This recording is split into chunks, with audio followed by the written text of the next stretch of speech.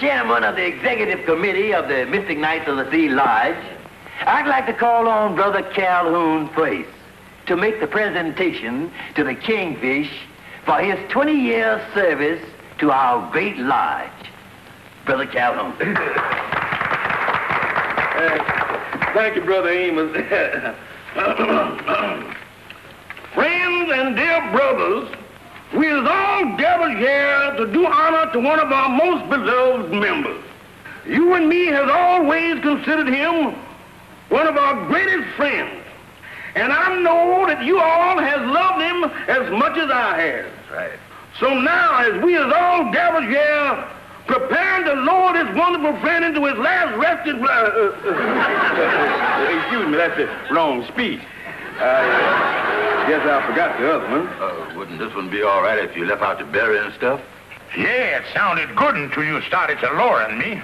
Well, I'll tell you, boys, I'll just say what's in my heart. Brothers, the Kingfish here has been the head of this distinguished lodge for the past 20 glorious years. And during that time, we have watched him grow with the lodge like a young sapling. How well we all can recall 20 years ago when the Kingfish was nothing but a loafer. He never knew where he was going to sleep from one week to the next. But now, he is an inspiration. He is a guiding light. And I know that the feeling we have toward our honorable leader is best expressed by a quotation I'm sure you all know so well. Here it is right here. Once upon a time, there was a traveling salesman who met a farmer's... that was from the smoker last week. Yeah. You're safer with the resting place stuff, Calhoun. Now, I think I'll just omit the speech and then go on and make the presentation. My dear brother Kingfish, it is a pleasure on this auspicious occasion when my heart is filled to overflowing to present to you as a token of our esteem this brand new, genuine electric clock. And here it is. My beloved brothers of the lodge, in the words of that famous poet, Ralph Walnut Emerson, you all have earned my infernal gratitude. Oh, he's a jolly good fellow. He's a jolly good fellow. Which nobody can deny.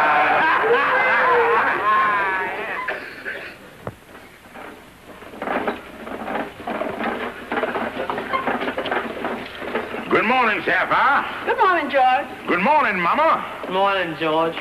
What's that you got there, George? Well, honey, you're going to be very proud to know that last night the Supreme Council of the Lodge presented me with this clock to show what they think of me.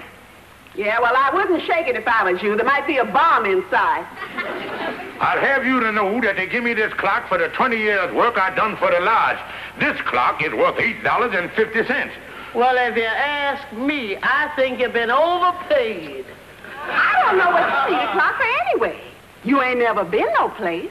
You ain't going no place. And if you was going someplace, it wouldn't make no difference to nobody whether you got there or not in the first place. And to think, I give up rats and alligators to marry into this family. This thing got a second hand and everything here.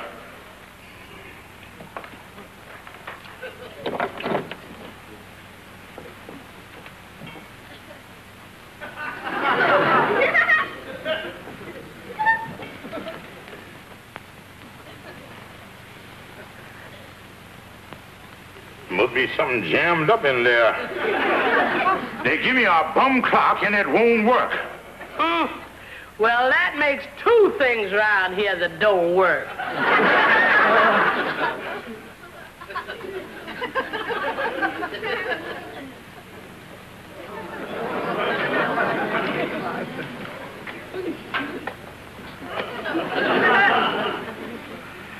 There he is, Kingfish. You see, the trouble was right there. They put too many wheels in the car. Andy, this is the loosest clock I ever done heard. Yeah, well, them wheels got room to move around in there now. Come on, let's try.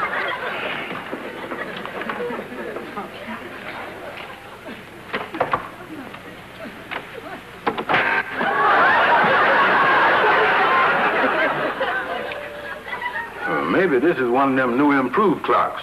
Not only tells time, but sends out smoke signals, too. And this clock ain't gonna work. I just got a lemon here, that's all. It wasn't no good to start with.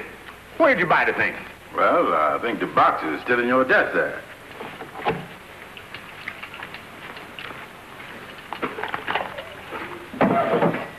There it is. Andy, I ain't got a thing to worry about. This clock got a lifetime guarantee to it. Oh, it is, huh? Yeah, see here, if this clock got any mechanical defects, they will cheerfully give me a new one. Yeah, I had a bill here. Better call the man up. Now listen, mister. The storekeeper told me to call the jobber. The jobber told me to call the distributor. The distributor told me to call you. Now you telling me to call the manufacturer. Yeah. Where's that located at? Yeah, I got a pencil.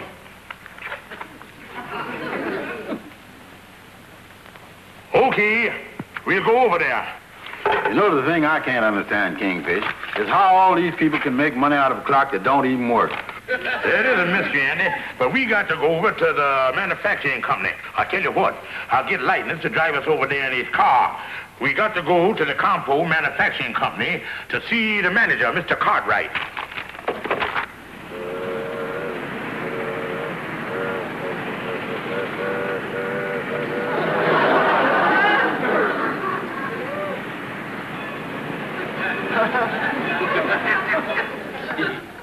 Here's some more data on how the Army wishes us to convert from civilian work to defense work. Well, it looks like we're really rolling here. Little did I know when I got a job in the clock business that I'd end up making top secret stuff for the government. You know, Mr. Cartwright, the Army's very upset about this new electronic altimeter clock you've been making. You know, the first model had a lot of bugs in it. They had to reject it. Well, now let's be fair about it. They wanted an altimeter for a guided missile. They also wanted a clock in it to determine the rate of ascent. Now, Major, you know you don't knock these things out overnight. The most important thing is, will this new model work? I'm sure this new model will satisfy him 100%. I'm having a couple of mechanics come over from our Jersey plant to give it its final check. When's all this going to happen? Well, the two men should be here shortly. I left word to the guard outside to send them right in so they can go on up to the laboratory and make the final test. Well, I'll be very interested in seeing the results that we get from these two mechanics.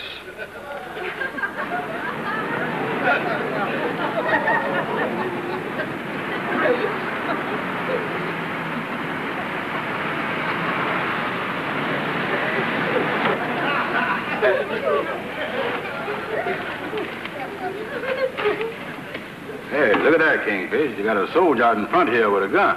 See, they're really fighting off that lifetime guarantee, ain't they?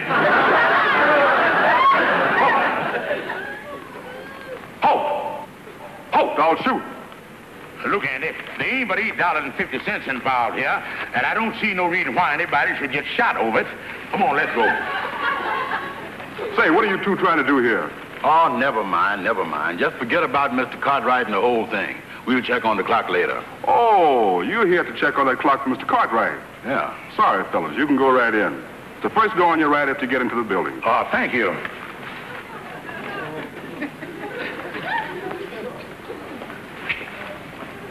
Andy, the wholesaler must have told him we was coming. But I still wondering what that fella doing out there with that gun. Well, with the bum clocks that this place puts out, I guess they needs protection. Listen, we're not sending out this electronic altimeter clock until it's been thoroughly tested. This is a top secret job. Uh-huh. Yeah? Well, I'm having a couple of mechanics come over here from our Jersey plant. And if the clock stands up under 60 degrees below zero temperature test, you'll have it by tomorrow. Right. Mr. Cartwright? Yes? Well, we're here about the clock. The fella out front said you was expecting us. Oh, yes, of course. The clock's all ready for you upstairs. Well, you know that first one was a lemon, all right. Oh, there's no use in discussing that one. This one is perfect, which you'll find out after you test it. I'm glad to hear. Pardon me. You know what the man said, Andy? Said the clock's all ready for us. You know, I like the way this firm does business. Oh, yeah. Yeah, they must think we are two really important guys, all right, the way they're taking care of us. Mm-hmm.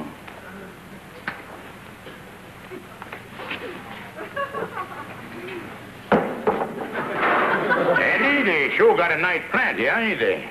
Yeah, these people know what they're doing around here, all right. Okay, you can come in here now. Take your clothes off.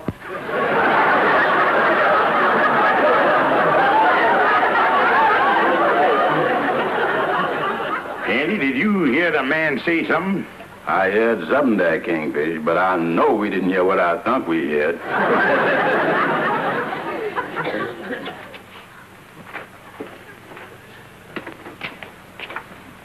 Come in here and take your clothes off.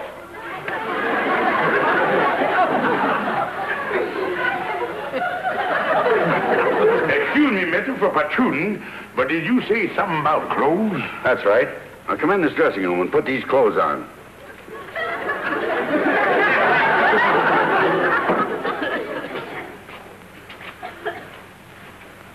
Now, look, mister, we don't mind playing Buck Rogers and all that stuff, but we up here about a clock. I'm taking my orders from somebody else, and you've got to take them from me. Now put these clothes on and let's get started. But, mister, all we is here for is... I know what you're here for, but you're not going upstairs till you put these clothes on like everybody else. Do you mean that everybody else put these on here? Well, of course they do. You know, Andy, taking advantage of this lifetime guarantee ain't as easy as a lot of people think it is. All right, Mr. Cartwright, can we get the clock now? Yes, that's fine. Let's go upstairs.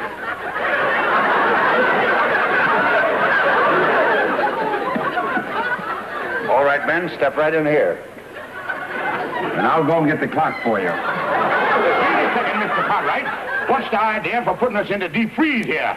You know a better way to test a clock at 60 degrees below zero? 60 degrees below zero? And I don't see why they're testing the clock at this temperature. I know my bedroom gets a little chilly at night, but it ain't going to stop no clock. Holy mackerel, Kingfish. It is 60 degrees below zero in here. And this is something. In this temperature, our blood liable to turn to sherbet. Well, I don't know why I got to go through all this. This is your clock. Well, now, look, Andy. We come this far together. Let's stick it out. Well, all I know, I was freezing. Oh, Andy, you're making the thing worse than what it is. Now, Andy, instead of these freezing coils, just imagine we got a big bonfire right over here and a roller in front of us here, right here in the back of it, and then you'll feel warmer. Do you feel the heat from the fire, Andy? How can I feel it and you stand right in front of it hogging it all? Oh, well, then, come on around back of me and get over here on this side. I can't. How come? I might back into the furnace. Here's the clock. And remember, it's got to be tested for a full 30 minutes. 30 minutes? Wait a minute, Kingfish. If they're testing this clock they're giving you, how come we got to stay in here with it? Well, Andy, if you've been reading the Wall Street Journal, you would know that that's the way big business operates. Oh. Come on, we better keep moving here. Yeah. Andy, we'd have been better off if we had let that fella out front shoot us. Andy, I said... Andy. Holy mackerel, something done happened to him. Oh, me. He done turned his head too fast and it done snapped off. Andy, speak to me. What do you want, Kingfish? Andy, tell me where your head is so I can talk to it. Yeah, it is. Oh, what a fright you gave me. I thought you'd been decapitated. I'm getting out of here. Yeah, I had enough of this.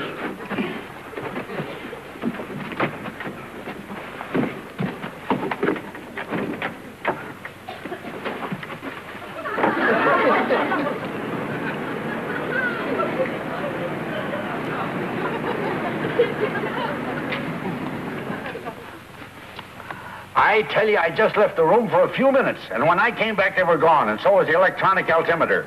You government men will just have to track them down. Well, Andy, it was a tough struggle, but we at least got another new clock. Yeah, well, let's open the box and see if this one works. Yeah, let's take a look here.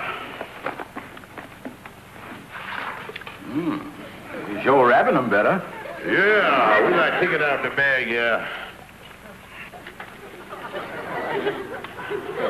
That's a funny-looking clock. Maybe they're giving us a different model. Wait a minute. This ain't a compo clock. It's made by somebody else. A fellow named Altimeter. Well, how you like that, Andy? This one broke, too. It ain't got but one hand on it. Well, maybe it's supposed to be like that. Can you tell the time on it there? Well, as near as I can figure, it's 10 minutes to 700 feet. After all we done been through, they give me another bum clock. Well, you gonna take this one back again, Kingfish? I just see not, Andy. Anybody would take one of these back is crazy, unless there was an Eskimo. Oh. We really wasted the morning, all right. Come on, Andy. Let's go down to the bean and drown our troubles in a cup of coffee. Okay.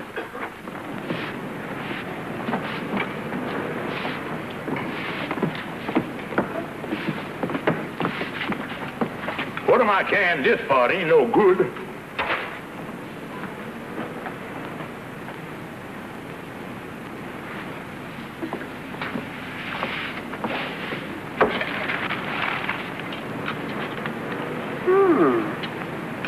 This looks like a good speedometer. And that's the best description you can give me of these two fellows, eh, Cartwright? Well, yes, I only saw them for a few minutes. Yeah, I think with the serial number on this clock they left here, we'll be able to trace them. You know, this may be the beginning of something really big. You think so? Yeah, so when we find them, they'll wish they never started interfering with Uncle Sam. Well, we can find a George Kingfish Stevens. Yes, he right inside there. Like I was saying, Andy, the next time you boys want to present me with something for my service to the lodge, just give me the cash. I'm one man who don't like no trouble. Yeah, well, the only thing is, Yes, sir? Are you George Kingfish Stevens? Yeah, I'm George Kingfish Stevens. What can I do for you? what is it, Kingfish? A couple of elks? I don't know, Andy. Excuse me a minute till I put on my glasses here. My irises have been twitching on me here lately. Let's see what we got here. Government men? Well, Kingfish, I'll drop down and see you again sometime. Wait a minute. We want to talk to you, too. We want to find out about a certain electronic altimeter clock you took from the Compo Manufacturing Company. Now, where is it? The altimeter clock? Now, look, mister, I admit that we took a clock, but I thought it was no good just like the first one. So I threw it in the ash can right out front there. Benson, have a look in the ash can. Right. You know, this comes under the heading of espionage, and if you fellas don't come clean, you're in for plenty of trouble. Now, wait a minute, mister. I didn't have nothing to do with nothing. The Kingfish here asked me to go to the clock factory with him. Is that right, Stevens? Yeah, that's right, but the thing So is... you're the brains, eh? I wonder if you could be an innocent accomplice in this thing. Yes, sir. I'd be glad to. Yeah, I'd be glad to, too. I can partner. Look, you two. It isn't there. Well, you heard the man. All right, now, tell me where it is. Now, wait a minute, mister. Well, hi there, fellows. I see you got company. Oh, Calhoun, is I glad to see you. You got to help us, Calhoun. We're in trouble. In trouble, eh? Well, What's the charge? espionage. Espionage? Why, that's a trumped-up charge. These men ain't never started a fire in their life. Now, listen here, you. I don't know who you are, but I'm warning you not to try to interfere in this. Not interfere? Let me tell you something. You two men can't come barging in here starting no false accusation against these two honest, patriotic, innocent gentlemen. After all, this is a free country. What are they paying taxes for that they would pay if they was paying? Ain't it? I told you once before to keep out of this. You just give me one good reason why I should keep out of this. I tell you, this country ain't gonna be safe until the average citizen goes about his business. See, and all I tell you, this country ain't gonna be safe until these two crooks is behind bars. Now, wait a minute, Calhoun. Get your hands off of me. I don't talk to no traitors.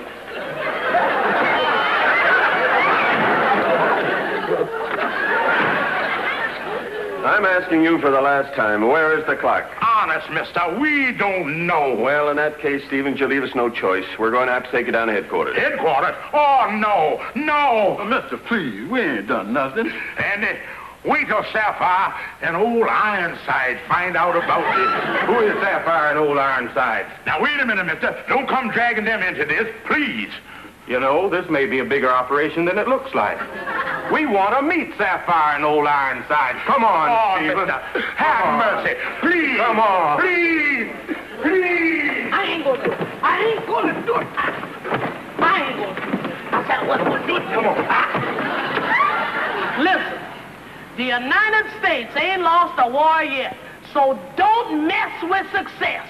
We haven't got all day. Come on. George, this is so embarrassing. Yeah, your mama acting like a full-time loser. Come on, will you? I don't know why they need guided missiles when they've got her. Will you please come on? All right, everybody in the car here. Listen, Baldy, this world is too small for both you and me. We're gonna miss you around here.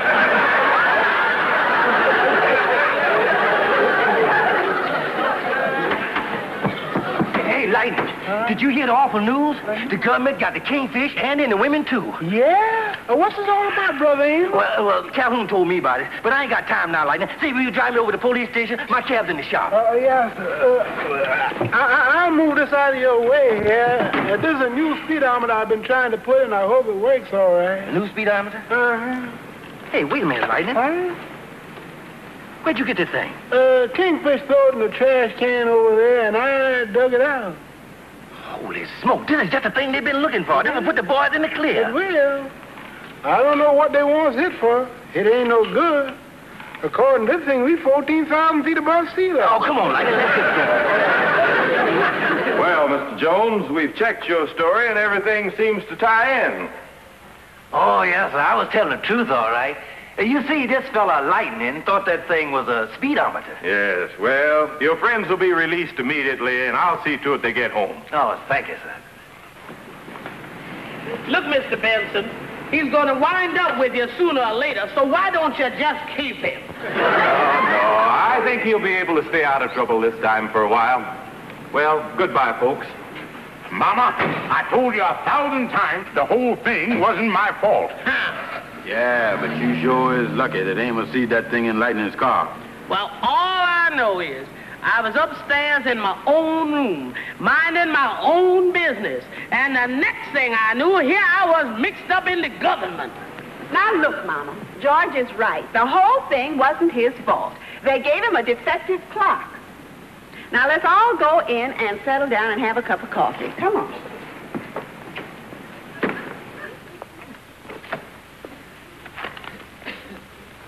Well, it was right nice of Mr. Cartwright bring me down a brand new clock in place of the other one. Yeah, so you ended up ahead after all. Yeah, we can keep it on the disc right here.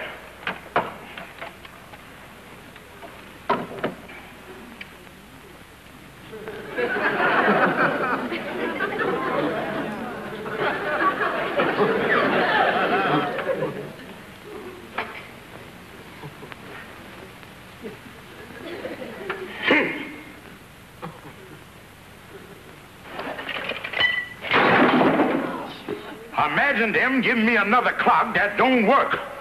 Well, maybe this will explain it, dear Mr. Stevens. Due to the fact that you have ignored your past due electrical bill, your current has been turned off since 9 o'clock this morning. Oh, no, no, no.